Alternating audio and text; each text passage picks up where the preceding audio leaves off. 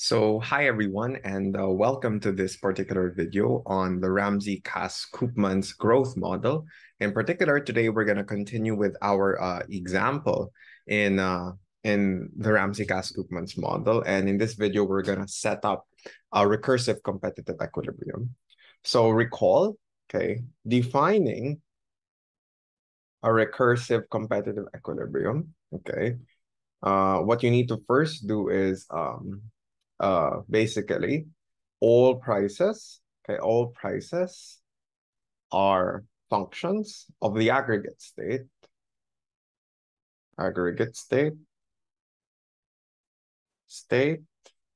So that's X. And in our model, the aggregate state was K, capital K. All others are functions of both the aggregate state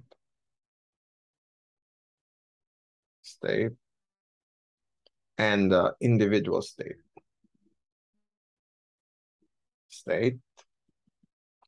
Okay. And step two, we have in a recursive competitive equilibrium sort of standard conditions. Okay, these conditions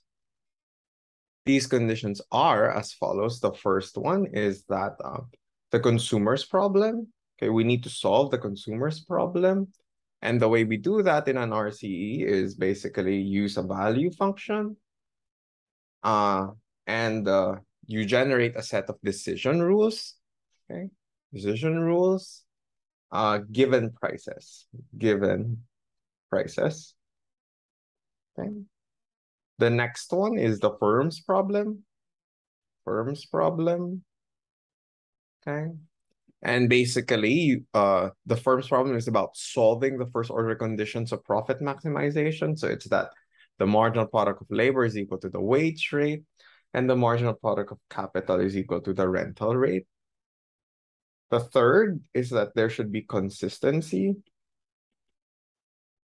between aggregate and the individual state. Okay. And lastly, if there exists any other conditions. So any other conditions.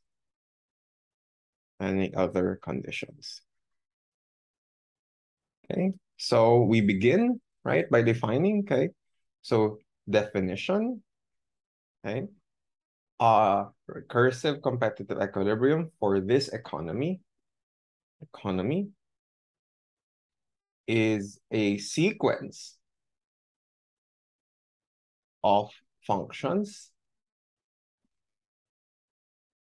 of the individual state, which is per capita capital, and the aggregate state, which is aggregate capital, right? Again, we drop the time subscripts when we're doing a recursive formulation, denoted as, okay, so the list of functions, K is not a price, so it's just but it's an aggregate variable, so it's just a function of the aggregate state. H is also not a price, aggregate state. W is a price, so it's a function of the aggregate state. R is a price, it's a function of the aggregate state. Small k is a function of both the individual and the aggregate state. Small h is a function of the individual and the aggregate state, as well as tax being a function of the aggregate state. So those are the functions such that, okay, so you have such that number one, okay, has to deal with the consumer's problem. So given prices, Wx and Rx, okay, the solution to the consumer's problem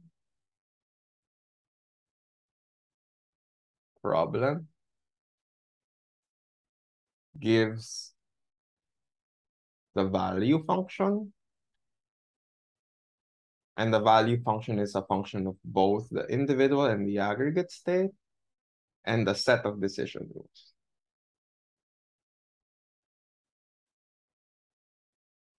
Okay. those decision rules are on capital holding tomorrow, right? As well as labor hour decision. Okay. The second, okay, is again, given prices. Sorry, my apologies. The solution to the firm problem satisfies the FOMCs for profit maximization.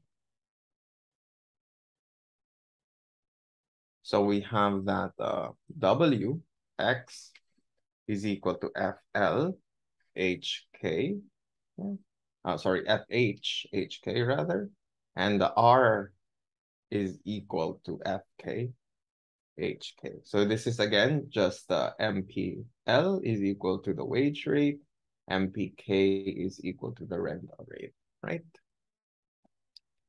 3, okay, we have that, okay, the aggregate decision rules are consistent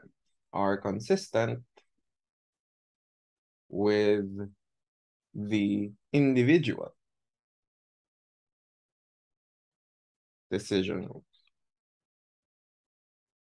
So that just basically means that KXX is equal to KX and the HXX is equal to HX. The idea is just that if we sum up all the individual small k and small h, we get the aggregate. That's just it. And any other condition to impose. In this case, we have taxes, so we need to impose that the government's constraint sort of balances, right? So TX satisfies or allows the government's budget constraint to balance. Satisfies the budget constraint. Okay, the constant government expenditure, TKRX times KX plus TX here. So in this way, the government budget is balanced. Okay, so that's how we define a recursive competitive equilibrium for this economy.